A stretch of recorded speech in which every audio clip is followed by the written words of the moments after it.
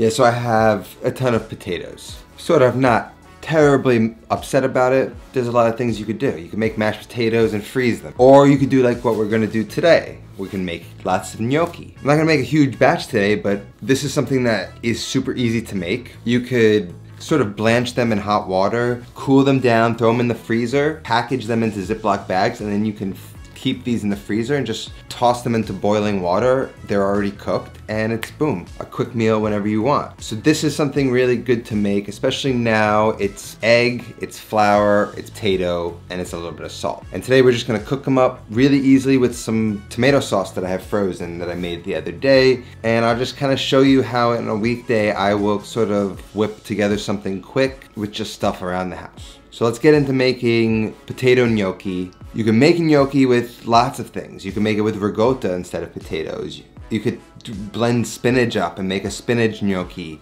But today we're just gonna go real basic. Now the difference with a gnocchi is that as opposed to making orecchiettè or a pasta dough, where we want to work gluten in and have texture like that, this is the opposite. We don't want to activate any gluten in this. We want them to be soft pillows that almost kind of dissolve in your mouth. The way we work this dough is very different. This is actually not a pasta technically, it's a dumpling. So we have to think a little bit differently about them. But let's just get started. The first thing we have to do is we have to roast off potatoes. So right here I have about 2 pounds of potatoes. And these are small potatoes, so maybe you have a big potato and you only need to make 2 or 3. It's up to you. Again, you can sort of feel this thing out. The idea here is that we're going to use the potatoes as the base, and then we're gonna use as little egg and as little flour as possible till this kind of just holds and becomes a dough that we can form. By doing that, we're really creating a pillowy, soft, light texture that will still hold up and have texture and like won't dissolve and fall apart, but it's kind of not gonna be like making orecchiettè or like a pasta dough like we've done. So first we got the 350-degree oven preheated. We're just gonna take our potatoes and just poke them. These are russet potatoes. We're gonna poke them and then we're gonna salt them.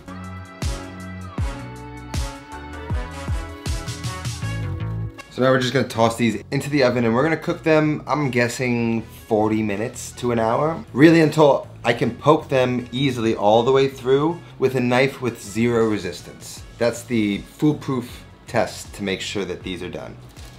So we have to wait for those to cook, and today I'm gonna use my 00 flour. This is what I'm hoping is gonna create an extra pillowy texture, and of course you could use all-purpose flour, you could use semolina flour, whatever you have will probably work. And we're gonna use this, and we're gonna use 1 egg. I think 1 egg should be enough, and an egg yolk is probably what I've seen most chefs use to make this, but we're using about 2 pounds of potatoes, so we're gonna use 1 egg, but if you wanna use just the yolks, you would use probably 2 yolks. So it's up to you. You can make this however you want. There's a lot of doughs that don't even have egg in this recipe. The egg just creates more structure and texture and helps bind. So we're just gonna do 1 egg.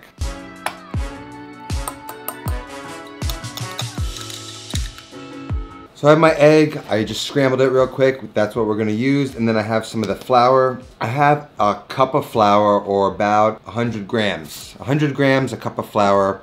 roughly the same amount. And I'm just gonna sprinkle in as I go and really not worry about how much I'm using, and just understand that the time of year, the humidity outside, the moisture in your house will all make this amount change. So that's why amounts don't matter with doughs like this. You really feel it out. We got our flour, we've got our egg. Fork is gonna be what we use to make our indentations in the gnocchi. And we're just gonna do real low-tech gnocchi. And serve it with a tomato sauce that I should probably take out of the freezer right now. I just have a half portion that I've frozen. This is like a Sunday sauce, pomodoro kind of thing. So I'm just gonna make gnocchi pomodoro. All I need to do is loosen this out of its container, let it defrost, and then just bring it up to a boil in a pan, and it's ready to use. Under hot water, rinse the frozen sauce container just to loosen it from the sides, and then get that into a saucepan. Take a little bit of water, you can clean out the inside, and then pour that over the frozen sauce, put a lid on, put the heat on low, and let that slowly defrost. Let's check on these potatoes real quick. You can see the resistance, so that means they're not done yet. Get them back in. So now we just wait till the potatoes are done, and then we're gonna use our ricer, or you can use a food mill if you have that. And while they're still warm, run them through the ricer and then start to make our dough. It's really best to do this while the potatoes are still warm. So now we just wait.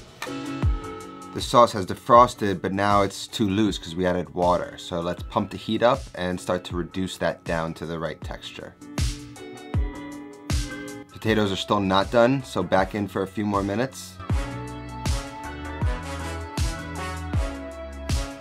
That's what you want to see. No resistance. See? So now what we want to do is cut these guys open. We can scoop out the potato, get it into a bowl, and then you've got potato skins. You can make potato skins with this. Add some bacon, some cheese, some sour cream, pop it in the oven, melt that off, and you can use these potato skins. You could put it in a stock bag and make stock with it. So you got some options there. You don't have to waste anything. I'm gonna wear a glove because it's gonna be a little hot, and I just want a little protection. You can let it cool if you want to, but it's better to work with it hot. So I've got a bowl, a spoon, and a knife. I'm just gonna cut these guys open.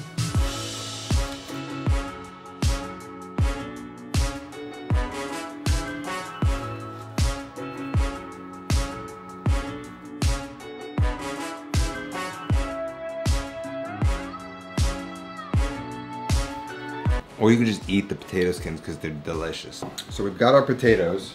Now we've got our gnocchi kind of set up here. So I got a bench scraper, I got my fork, I've got my ricer, my flour, and my egg. So let's just get started. We're gonna rice the flour straight onto the board, then pour the egg right into it, then start to work the flour in.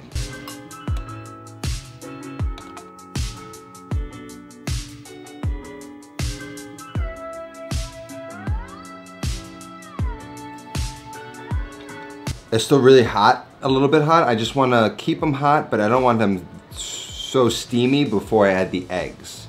So I'm just going to let it cool just slightly to the touch, and then start to add the egg, start to sprinkle in the flour, and start to work the dough. And by work, I do not mean knead. We are not looking to knead this and activate gluten. We are just looking for the thing to come together into like this pillowy, light, beautiful thing.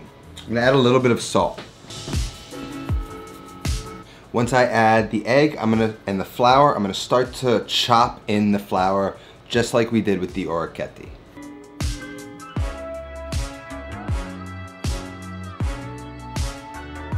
Now start by adding a few handfuls of flour, get most of it in there, and then just start to work it into the dough, cutting it same way as we made the orecchiette dough.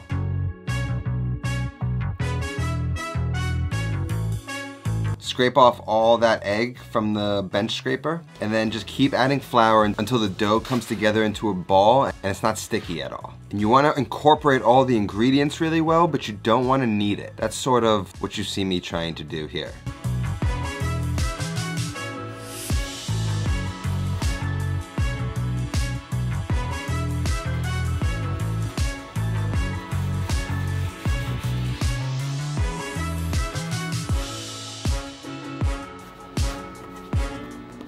So it's nice and pillowy, it's soft, it's not sticky. If it is a sticky, I still have some left and I can just sort of coat the outside with, and then it feels really beautiful. So I'm just gonna let it chill for 1 second, a few minutes, and then we can start making them into little gnocchi.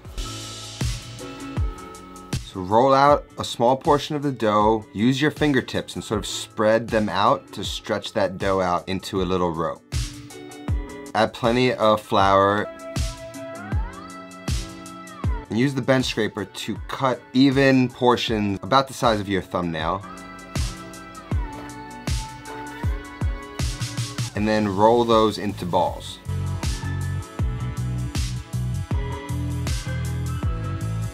Then roll those balls over the fork and you should have beautiful gnocchi.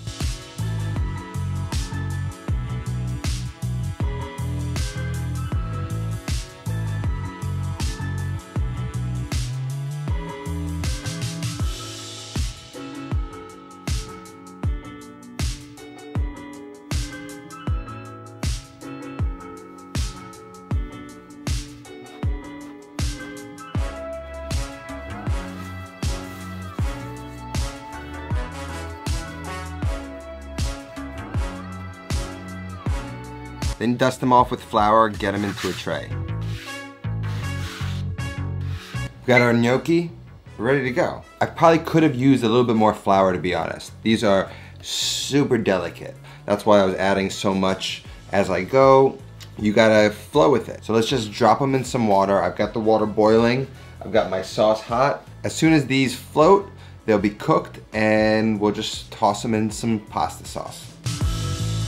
Get plenty of salt into that water because there's not much salt in the gnocchi. The sauce is now reduced to the right consistency. Drop your pasta into the water and cook them for 2-3 minutes.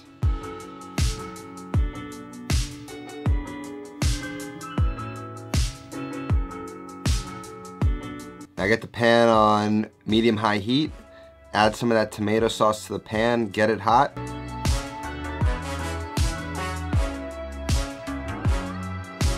As soon as the gnocchi start to float, drain them and get them into the saucepan.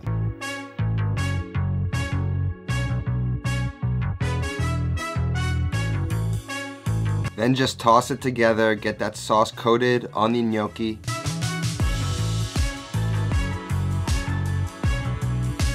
And then you're ready to serve. Sorry guys, I need a plate this time.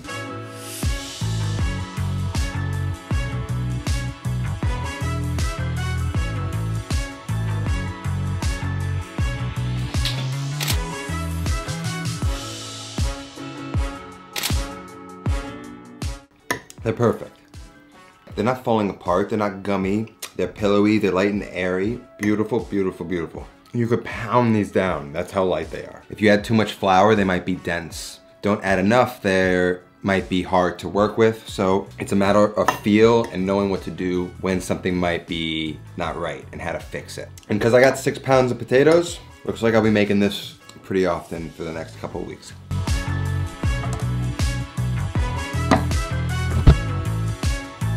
That was quite yummy. I hope you guys try that. If you do, make sure you tag me on Instagram, The Food Freak with 2 Ks. Always love seeing what you guys are doing, seeing your progress. Makes me real proud. As always, thanks for all my patrons scrolling up on the screen right now. If you want to check out my Patreon, there's going to be a link down in the description. Your support in these times means the world to me. So, love you all. That's all that I have today. I'll see you next time. Until then, take care of yourself and go feed yourself.